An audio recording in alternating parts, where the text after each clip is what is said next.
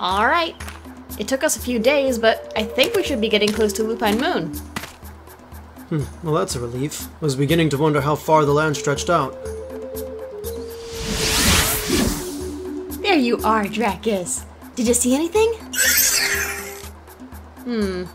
That's what I thought. What did he say? Well, did you notice that ever since we got into the woods, there weren't any animals around here? Come to think of it. I sent Dracus to do some looking around, because the air didn't smell right either. It didn't smell... natural. Now that you mention it, you're right. It smells less woodsy and more arcane. What do you think we should do? It's getting late. Let's find a clearing and set up camp. Oh, come on! I know they were in here somewhere. What you looking for, Dan? Have you seen our rations anywhere? I swear I packed them, but I can't find them anywhere. You mean the little bricks in your bag? I ate them. You... what? Yeah, you didn't pack that much. Looked like half a day's worth. Besides, with the animals we caught before reaching the forest, I thought it wouldn't be too bad if I did. Kaida, those were magically preserved. You just add the black powder and... you just ate a week's worth of food. Wait, you mean that pepper you brought along? Uh-oh. I mean, I feel fine. I think that was just pepper. Oh! Oh god! Are you okay? I'll be right back. I need to go uneat these. Dracus, give me a hand.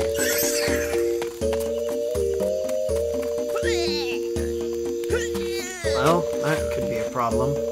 Guess it's time to hunt some more food.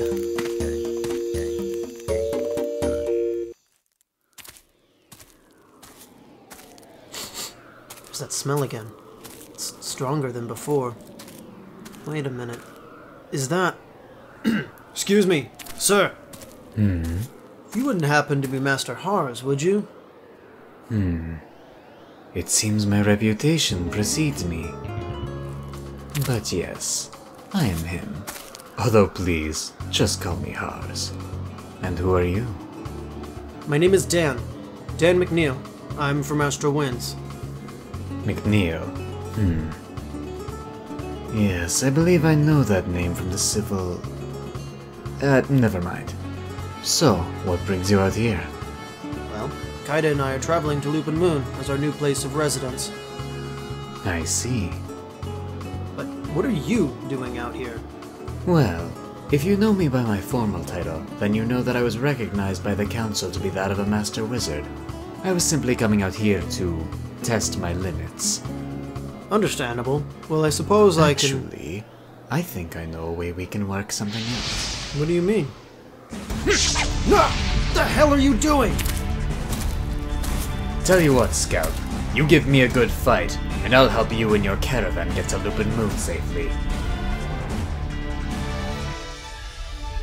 Ha! Alright. If it's a fight he wants, it's a fight he what?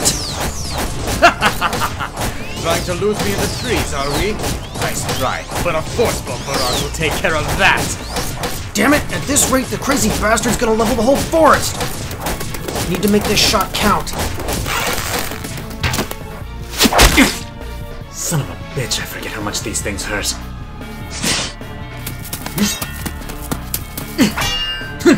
Your swordplay appears to be self-taught, and not half bad besides.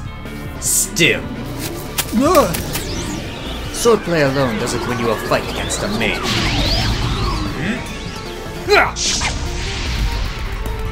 I don't think so. What? Oh, I see. An adaptive protection from Flame School. Clever. I prefer learning on the spot. Makes it easier to find openings. Like this. Alright. Now you're trying my patience. You overlooked one problem with protecting yourself from Flame School. And that being that I have to step up to the next level instead. Let's see what you've got.